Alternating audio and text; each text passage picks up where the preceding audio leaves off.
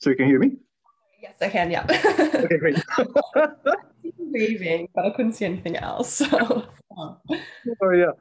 Uh, I'm how are you? good. Yeah, yeah, not too bad. Sorry Great. if you hear So, sorry. crazy birds in the background. There's like I Yeah. feel like they're having a garden party in my house, like outside my house. But anyway, to disclose that before we start. But Wait. So you're an SFU athlete, but you are from Australia. yes, so yeah, so I'm from Sydney, in Australia, Nice but name. I just temporarily came home for a few months just while I could because I've been trying to get home for about a year. So Oh, yeah, so we just thought, okay, while I have a few, months that I can be online, right? I'll come home yeah. and I'll try from here.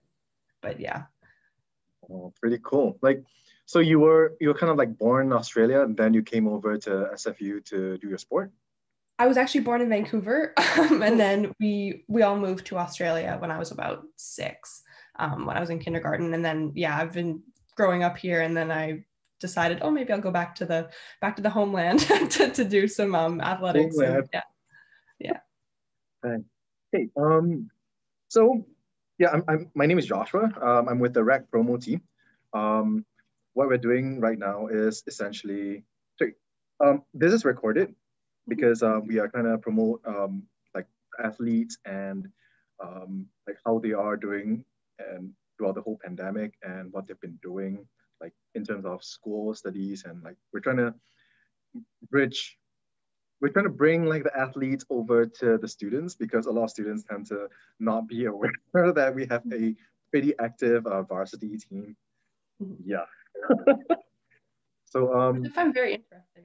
That's the case, sorry? but I find that very interesting. You always see the athletes walk around with the backpacks and, Yeah, but and like it but, seems like it's a very close knit group among the athletes, but then anyone outside the teams are pretty much, oh, we have this team. yeah, that's fair. That's fair. So yeah, I'm with the rec promo team. I've been volunteering for about since 2017. Yeah, Cool. and I'm almost done school. Nice. Hey. Yeah, so yeah, let's begin, I guess. Okay, Yeah, for so sure. do you mind sharing like who you are and um like what sports you play and what got you into that sport? Yeah, for sure. So my name's Sydney. I'm a high jumper on the track and field team. What got me into the sport was I did a sort of a youth track and field program when I lived in Australia. And I sort of realized, oh, I'm actually really good at this. And I kind of took it from there. I was just sort of trying all the different events. And then I realized I really like doing the jumps. So yeah, I've been doing probably high jump probably since I was, seriously, since I was in about grade 8. But Wow, yeah, that is which is pretty quite a amazing. long time. But yeah. What was it like doing high jumps? Like what? Because it's a I'm assuming it's a track and field kind of sport, right? Yes, So is one of the events. Yeah. how do you train for it? Like, what kind of is there specialized training for it, or do you just train along with like just the usual cardio and strength training kind of thing? Yeah, for sure. So we have our own jumps coach. His name is Gerald. He's awesome. And he basically makes a program for us. We do a lot of plyometric stuff, which is just like a lot of quick bouncing, a lot of just really quick movements. Our sport is different to most of the other track and field sports or the other events, just simply because we're trying to put like all of our power into one jump, which is pretty crazy to think. So it's a bit different like that. So we do a lot of weights training that's just one big powerful movement. Just Mhm. yeah, a lot more power compared to the others. Say like the distance people, they will do a lot more sort of like Sure. sustained movements. And yeah, so we just do we do some sprints as well with Tom, the sprints coach, which is awesome. And yeah, a little bit of cardio here and there, but mainly the power stuff. That's actually pretty cool because I also do kind of like powerlifting. So the goal of achieving that burst of power in that short period of time is it's pretty amazing. Yeah, exactly. So That's like the whole aim of the event, which the is sport, really right? interesting. You think, oh, it must be, so difficult, but honestly, that it's quite simple if you think about it. It's just that's all Yeah. you're doing, right? So yeah. So how do you feel like when I'm assuming at that split second, you jump over like that bar. Like, what does it feel like? Oh, it's fantastic. It's the best feeling in the world. You just feel like you're kind of flying, but everything happens so fast, to be honest. You sort of, you take off and you don't really remember what happens. You just sort of know that feeling of like, oh, I'm flying, which is really cool. Yeah. I think, a lot of the other track and field events are very like, sustained. I mean, even the Mm-hmm. sprints, it happens quite fast, but nothing happens as fast as doing a jump, right? So it's almost like a euphoric feeling. It's really cool. Yeah. Yeah. Have you ever like considered doing maybe those like pole vaults kind of thing? Like, does it translate over? Just I thinking guess about so. it. I mean, the jumping mechanics when you're taking off, very similar, but going over the bar, totally different. And I'm a bit scared that I'll like go up and then fall back down, or the pole will snap and I'll like fly to the universe or something will happen. But I thought it could be cool, but that is something that it takes a lot of technique and a lot of training to actually even just do it safely. So it's a completely different ball game, that one. Yeah. That's actually pretty impressive because if you were to do something else other than your current sport, what would you do? Oh, in the track and field realm, or just completely different? It's just completely different, whatever you choose.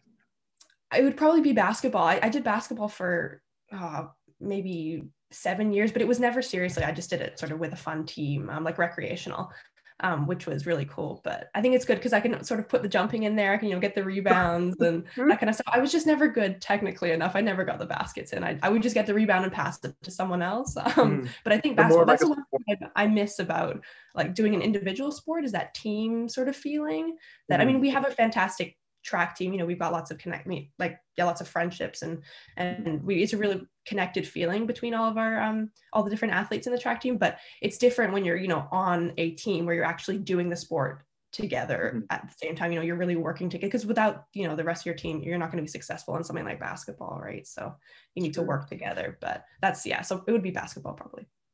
Okay. So within your own track and field team itself, in the high jumpers, do you guys have to compete pretty often? Like, how does it work? Oh, sorry, did you finish the question? Oh yeah, no, yeah. Like, how does it work? Like, you have to like set different standards among all of you, and then you guys try to like beat each other in like the height, Yeah, well, I mean, all of us were very unique athletes. We do jump very differently. So our training, even though we're training all together, it's very different. But yeah, generally we do usually compete a lot. We usually, go down to the US a lot with the NCAA. And that's really cool. And we'll compete, obviously, the guys will compete together and the girls will compete together. And yeah, really, we just sort of help each other. We'll cheer each other on as we're going, as the heights are going up.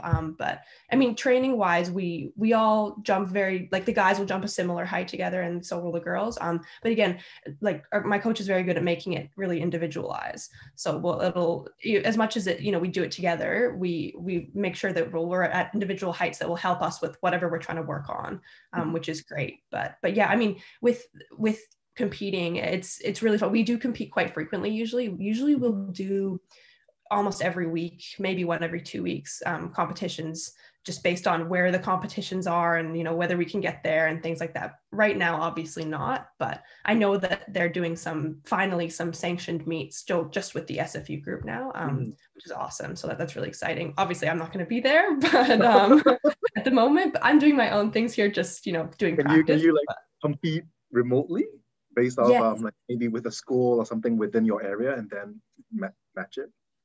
I mean, generally, so the way the track and field works is that as long as you have officials there, your height will be recorded officially, and it counts as any other height, right? Which is great. It's a really good thing. So I've been able to do some competitions here with officials. So I've got now some rankings and some heights that I can put on record, that I'm sure that my other teammates will get soon as they're doing their meets. But yeah, yeah. So I've been able to, not with them obviously, but in spirit. Next up.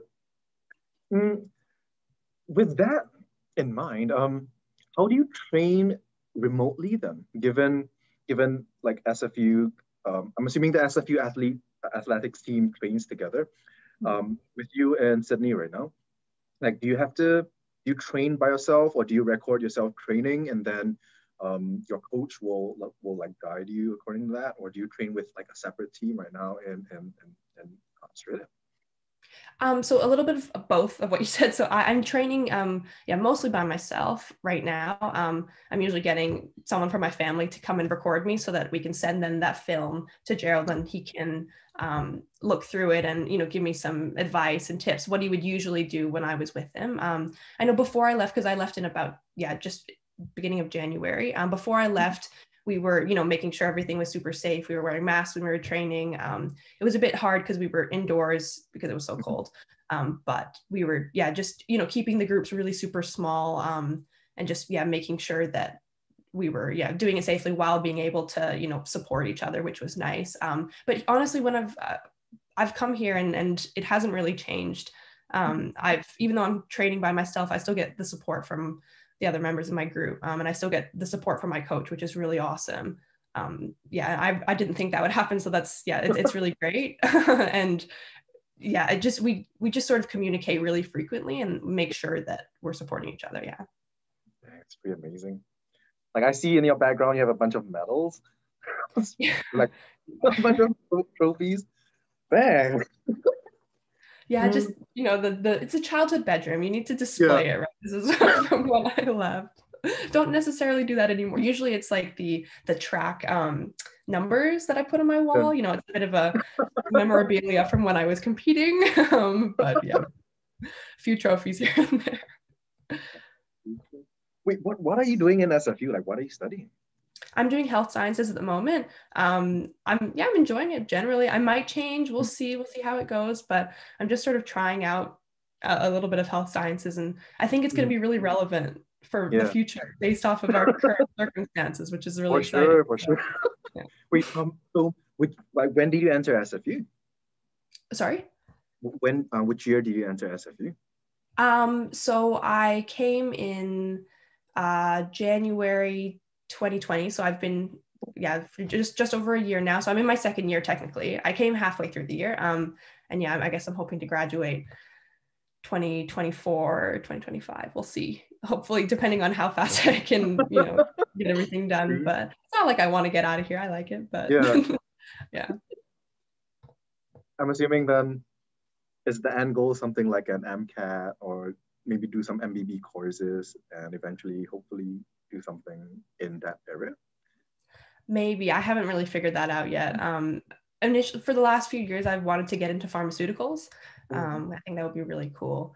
Both my parents were in pharmaceuticals, so I thought, it might be, a calling for me. But maybe it just depends, whether how long I want to spend in school and if I want to go into, do a medical degree and become a doctor or specialize somewhere. I know I want to specialize in something, but I don't know what quite yet. Yeah, we're working on it. Really cool. So do you have any tips and advice for people who are interested in your sport, but are not able to play competitively? Yeah, for sure. Your sport is pretty niche, right? Yeah. So honestly, it would be just give everything a go. There's actually a lot of sort of lower profile track meets that run throughout the summer. I know in both Canada and Australia. And honestly, it's easy to compete. You can actually get a membership with like Athletics Canada, like a non-competitive membership, which doesn't cost a lot. And you can just sort of go and have a go at doing a lot of different disciplines and just see which ones you like, see if you're more of a distance person or if you're more of a power person or if you really like doing a 400-meter hurdles. I don't know, it can be anything. And the good thing about this sport is that there's such a massive variety of different things. Everything is so different. Even if you're like, I don't want to run, try doing like discus, try doing throws, javelin, something, right? That's the best thing. I think it's one of the best sports to just give it a go and see how it goes. And you can sort of, round up your friends and, go have a long jump with them, because why not? And no one will judge you, because I even know people that, that don't do it competitively or, and they've done this throughout their whole lives. Like I have people that I've competed with that are in their 40s and 50s that are still, just giving it a go because they enjoy it. Right. So that I think, and then you can actually go and progress to like masters and do, 90-year-old 100-meter sprints and things like that. Awesome. But yeah, just give everything a go. There are lots of opportunities. There are so many meets. It's not like, there's just one thing in the year. There's just every weekend there's something that's happening, and also there's in all these different places too, with different tracks and different surfaces, and you can go drive 20 minutes away and just visit somewhere new for the day, right? Which is really exciting. So yeah. And like, given your sport is pretty niche, do you often have to find yourself? Do you find yourself often having to look for specific places to train at? Because not all tracks have that high jump kind of platforms and the support, right? So do you have to like actively Google places and then find it? Like, yeah, that is the one thing. It's a little bit difficult. It's quite restrictive in that sense that you need to have the equipment to sort of be able to really practice doing high jump, right? Or even like long jump, you need a sand pit. But to be honest, most of my training I don't do on a high jump mat, which is great as well. So most of the time I'll be in the gym doing, as I said before, some power stuff, or I'll be doing some sprints. You can even do sprints on a field or something like that, right? But I guess you do have to find a spot that works, because you need to do it safely and things like that. So you need the proper equipment. But yeah, if you happen to have a track nearby, it's awesome. Like for me, my track is 10 minutes away, and I'm so lucky that I have that. So I can go whenever I want, and it's fantastic. So just flex right now. What's your highest jump? Right now, as of right now, it's 1.70 meters. So it's I would say that's medium for jumpers that are. Wait, how tall are you? Oh, I'm like 5'10" ish. So I'm like, I think that's like 177 around. You almost jump as 178. Wow, almost. That's Not quite. I will say that I can jump over most people in my family, so that's exciting. That's pretty cool. Goodness. That's pretty cool. I can jump over my mom. That's nice. Which I say that's a flex. I don't know what you think. What's your end goal? Like, how high do you plan to jump? Like, what's your sweet spot? Like, what do you hope to achieve? My goal would, at least this year, I'd really like to get over 175. But I think my career goal, it would be so cool if I could jump over 180. That would be that would be like my dream. Even though the Olympians, they'll be jumping like 195, almost 2 meters. But for me, as I like a high level but still intermediate, I think I'd really like to jump over 180. That would be really cool. And that's the point where you start to really get into the competitive stuff, right? With the competitive people, it's all about like meeting new people at different meets, more higher profile meets and lower profile meets. So having a good range is really important. It's really it makes the whole sport a lot more fun. Dang, that's pretty intense though. Yeah, it is a little bit. You have to, in order to train for power, then do you often do like box jumps and like weighted sprints and stuff like that? Yeah, we do. So, and a lot of times in our programs, we use boxes, and we also use a lot of medicine balls, like throwing things. You'd be surprised how much like power, throwing a medicine ball needs. That whole action. Like you need to really use your legs and recruit everything to do, which is very similar to high jump, right? So yeah, we do. Yeah, just again, it's a lot of plyo stuff and quick knee drive movements and all that. Yeah, it seems really complicated, but honestly, it's not that. If you look at it, it's a lot of things that other non-high jumpers would be doing. Like I know a lot of people that just do box jumps just because they like jumping, and we do the exact same thing. Yeah. You see all those fitness YouTubers, and they keep doing super high jumps. That's crazy. Yeah, it's exactly. You're all about working on your vertical. You see everyone obsessed with their vertical. Same with us. Totally the same thing. So, like, do you mind describing what your day is like with workout, with school, and all that? Yeah, for sure. So at least while I'm here, I have to get up usually pretty early in the morning because of the time change. I have to, start doing classes. So usually I'll get up at about 5, start doing classes at 5:30, which is quite early, especially because now we've got daylight savings and it's a whole thing.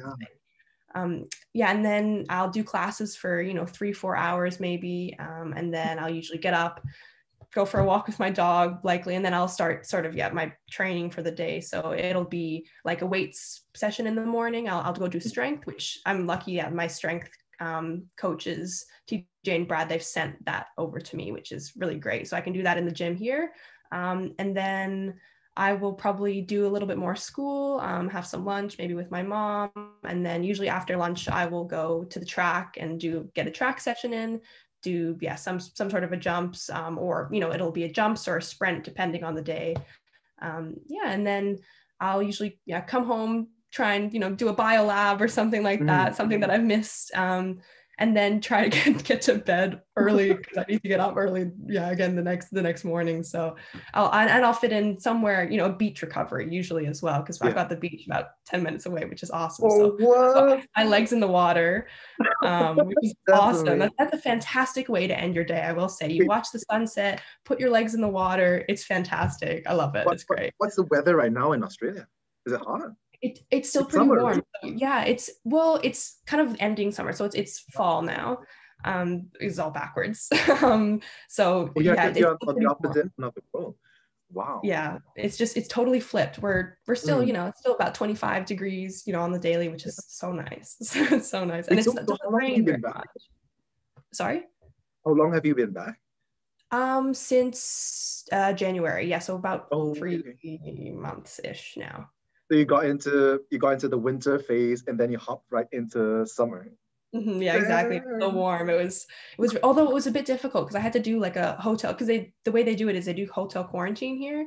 So I had to sit in a hotel with no opening windows for 2 weeks, and I'd look outside and I'm like, oh my gosh, it looks so warm, but I can't be outside, which is a bit difficult. That was a bit challenging, but it was worth it to see my family and to have some time in my home. Yeah. Wow. So how have you been actually coping with the new online class format? Because you mentioned doing labs, you mentioned waking up early. How do you do labs while online? Yeah, so I think especially for like science students and things like that, you're right, where we do a lot of labs and things like that. It's mainly online sort of interactive labs, things where you'll drag little animals into a pen and then study the numbers and that kind of stuff. And it's been interesting, to say the least. I think everyone's experiencing that it's different, but it works. I mean, I definitely don't think that it's as good as being in person, having an in-person lab. I think doing hands-on things like chemistry lab, it's so difficult, but we just write a lot of lab reports and do simulations and things that we imagine how things would have happened, which is good. But I mean, coping with online classes, again, as everyone else, it's been quite difficult to switch over, and I'm finding actually in the beginning it was really like time management, because all of a sudden it just seems like you have much more to do because I don't know, it's just the professors will upload more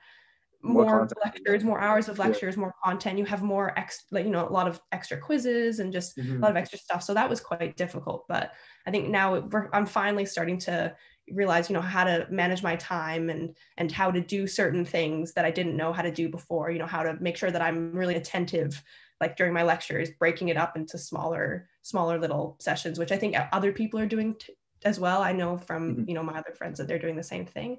But yeah, we're just adapting now. It's just we're finally realizing how to cope, which is nice. Thanks. That's pretty good. And I had a question, but I don't remember what.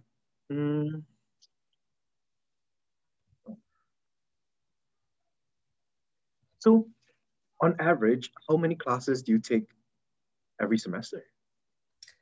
So as an athlete in the NCAA, I have to be taking 12 credits. So usually it's about 4 or 5 classes generally. Sometimes I'll take more, but it just depends. This semester I'm taking 4.